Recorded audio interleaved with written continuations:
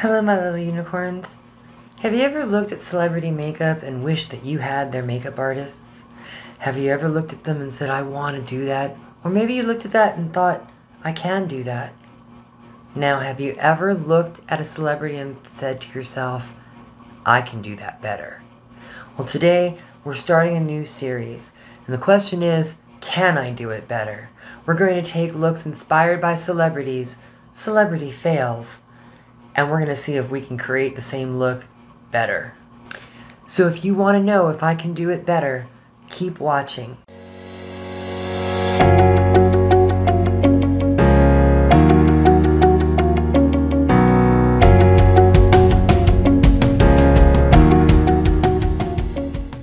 Alright, unicorn headband is on, so we're just going to zoom you in and get started. So, as you can see from the source picture, this look has a very bold eyebrow. Now, in the picture, Lady Gaga is wearing a green wig with black roots.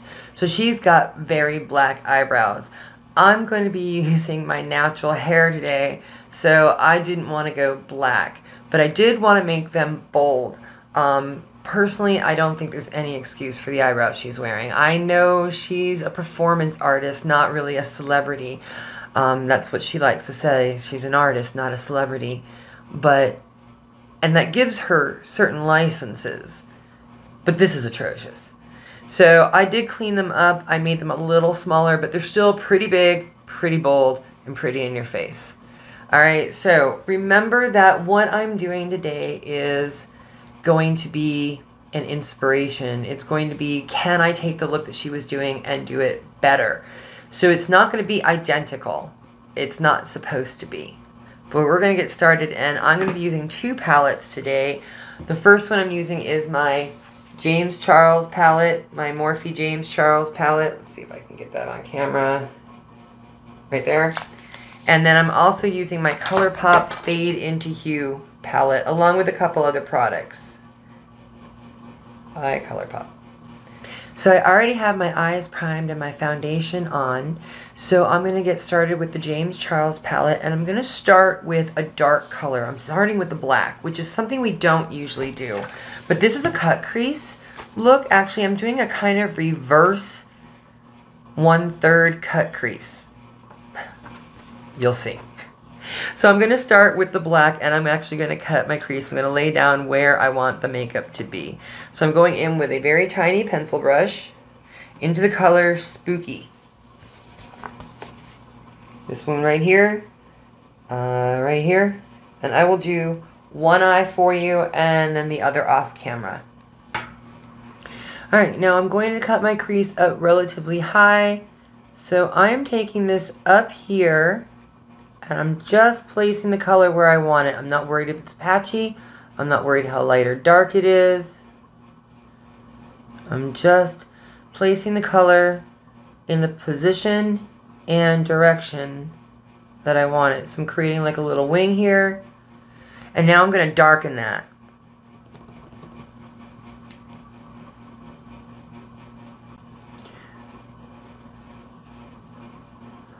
And I'm taking it all the way into the corner.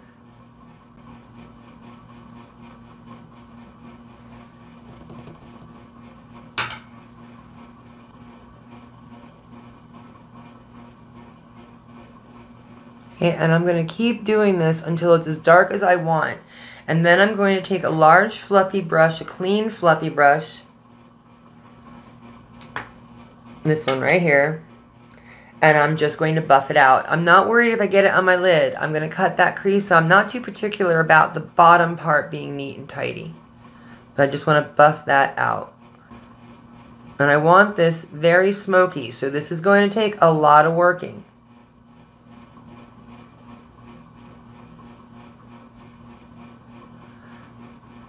Okay, and you remove the color, so then you have to go in with a little more color, and then you have to go in and blend again, and go in with more color and blend again. So this process is a process.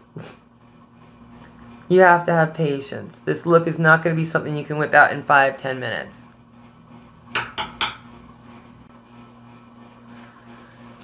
Okay, and after multiple passes, I finally have it where I want it. There we go. Now I'm going to cut my crease. And for that, I am using my e.l.f. 16-Hour Camo Concealer in Fair Rose. It is my favorite. And a brush. And this is where that lid's going to get cleaned up. Now, because I want this not to be a halo look, but I want that black on the inner corner, I'm not cutting my crease all the way into the inner corner. I'm going to start right about here.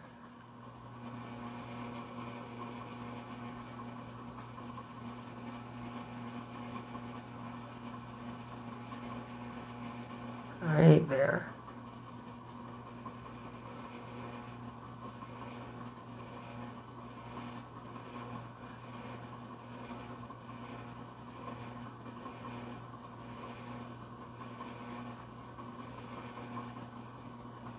Okay, now because this does start to dry down so quickly, it sometimes gets a little patchy.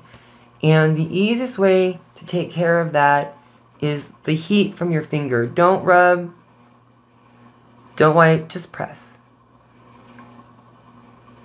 Just use the heat from your finger and just press.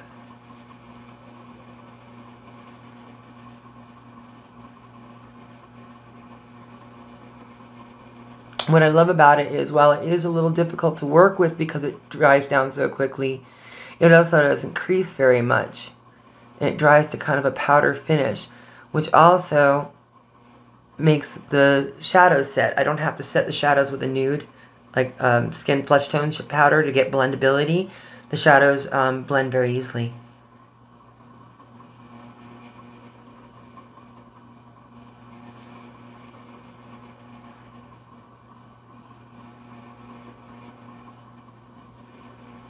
I'm going into my Fade into Hue palette, and I'm going to use the color Dyed Up. This green right here. Actually, no. I want to use a frost, so I'm going to use Haute. This green right here.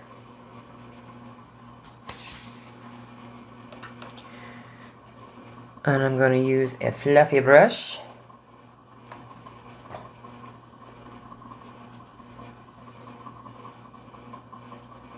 I may end up putting some on my finger, but right now I just want to take that right up to the black and about halfway around my eye. And a little bit on the top here. Okay. And I'm wiping off all the excess product off of this brush because I'm going to use the same brush for the outside. And for that, I am going into the color Pose. And I'm going to use that on the outside. So you see what I'm saying by it's reverse. Usually the dark is on the outside into the light. And we are doing it the opposite way. Just like that. Then I'm going to go back in with my brush that I used to apply Spooky, the black color from the James Charles palette. And I'm not actually putting any extra product on. I'm just leaving whatever's left on the brush. And I'm feathering those edges so it doesn't look so harsh. I don't want it to look like I have a sharp line. This little guy here, this angled brush, doesn't really matter. All I'm using it for is to add a little bit of a white gold highlighter under the brow bone. I can't remember the name of the shade. It's from the James Charles palette. Spotlight. It's called Spotlight. And I'm just going to put it right here under the brow bone.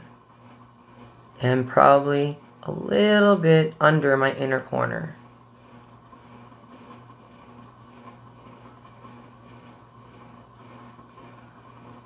Right, like that. I don't want to put it right in the inner corner. I want that black in there, but just underneath.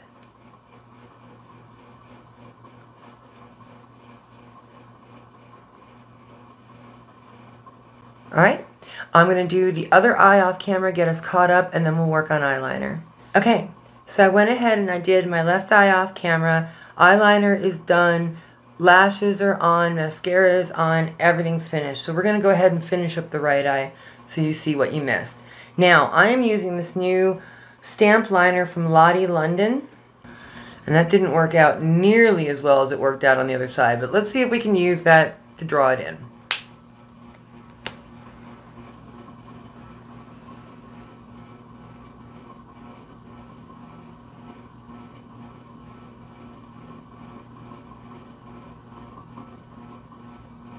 Pretty close. I want to maybe make this a little pointier. Right there. But that's pretty darn good. Okay. Next I'm going to curl my lashes, which is of course going to take off some of the eyeliner because I'm not waiting for it to dry, but I'll touch it up. Now while I wait for that to dry, I'm going to go ahead and put on my mascara. For that I am using my Lorac Royal Treatment Primer and Mascara Duo.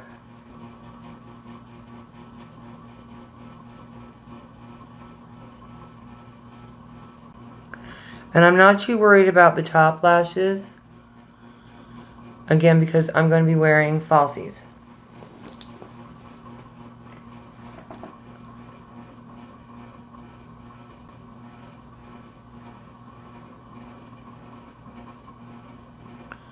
But I'm cutting my falsies off. I just want the outside. So I am going to really focus on what little inner lashes I have. I don't have much. Okay, primer's on. Then I'm going to go in with the black mascara. And again, start with my bottom lashes. And I just realized that I didn't do the underside of my right eye. So let's go ahead and do that. I should have done that before the mascara. So I'm just going to take an angled brush and I'm dipping into the black Spooky from the James Charles palette, and I'm going to go right along the lash line, which is now going to be a little more challenging, but just to connect it to that liner. And I want to get as close to the lash line as possible because I'm going to put black on my waterline. And yeah, we're going to come back to that. I'm messing up my mascara. And then I'm going to take the same brush that I applied the green shades with, and I'm going into the shade Dyed Up, which is very similar to Haute, but it's not frosted. So it's very similar to this one, but it's not frosted, it's matte, and I'm going to use that to blend the black out underneath.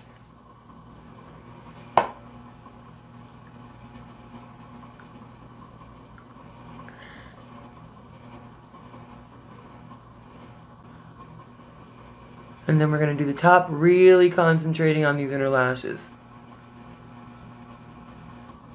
Alright, I'm going in with my Kiss Lash Glue Liner. I'm just going to line half my lid because I have cut my lashes down. Now for lashes, I'm using my Ardell Demi Wispies Faux Minx. But as you can see, that top one here, I've cut it down. So that's the one that I'm using.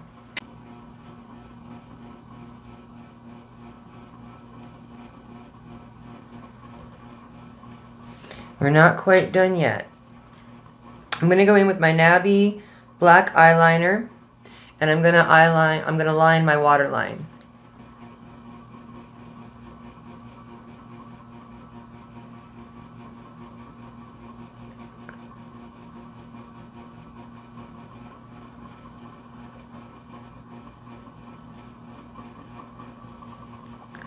For contour, I'm using my Profusion Highlight and Contour 1 palette. And I'm going to use a Tan Sculpt to carve my cheeks.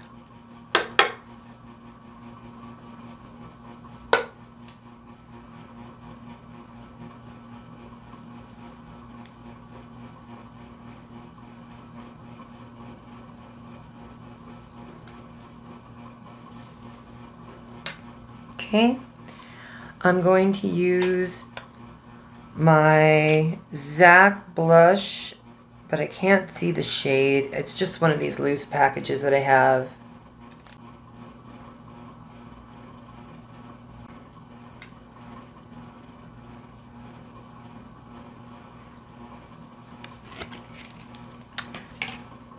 For highlighter, I am using my Kat Von D Alchemist palette, and I'm going to use the shade Green Emerald. It's a green highlighter. It reflects green and gold. I figure Lady Gaga is kind of over the top, so why not use a little green in my highlight?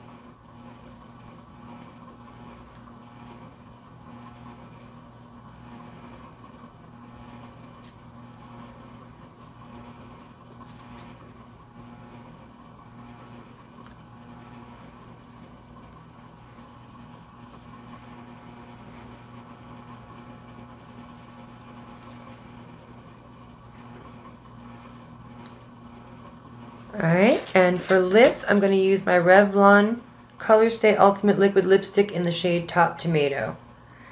Nice bright red that stays for a long time.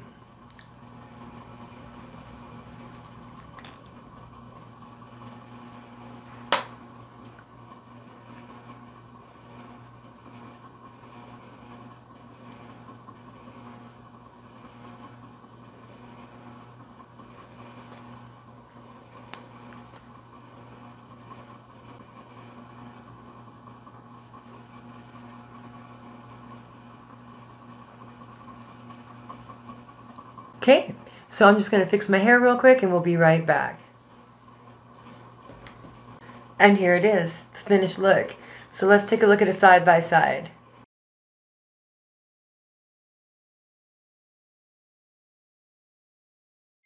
What do you think? Do you think that I actually achieved it? Do you think that I did better than Lady Gaga? So you tell me, what do you think? Anyway, stay tuned, stay magical, and I will talk to you next time. I love you, my little unicorns. Bye.